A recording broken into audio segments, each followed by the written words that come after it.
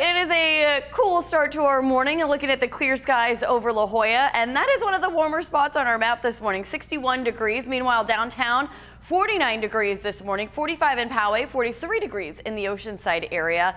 And speaking of atmospheric rivers, we're going to be awfully close to seeing this one almost tapping into subtropical moisture. So I kind of call it almost an atmospheric river. You can see that plume of moisture going into the Pacific Northwest.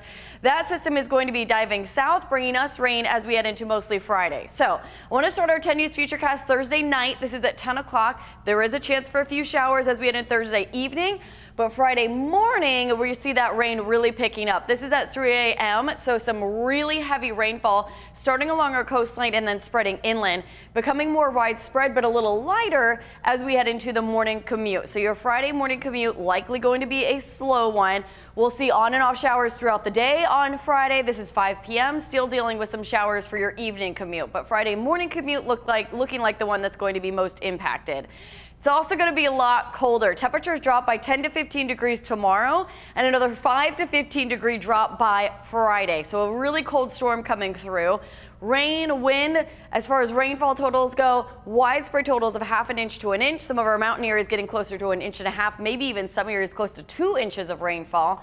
And some areas may only see 1/4 of an inch, but a lot of rain coming through, most of it on Friday. Scattered showers continue on Saturday.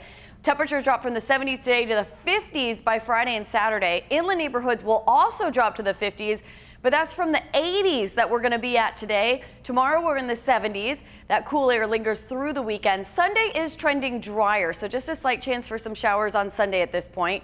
As far as snow goes, Julian, rain on Friday. Friday night into Saturday, snow levels will drop to 4,000 feet. That's when we will see the rain switch over to snow. But again, the brunt of the moisture will have ended, so not expecting to see huge accumulations with this chance. However, Friday, Mount Laguna and Palomar could see several inches of snow from the 70s to the 30s in just 2 days in the mountains, while the desert areas will be near 90 today. Temperatures in the 60s Friday through Sunday.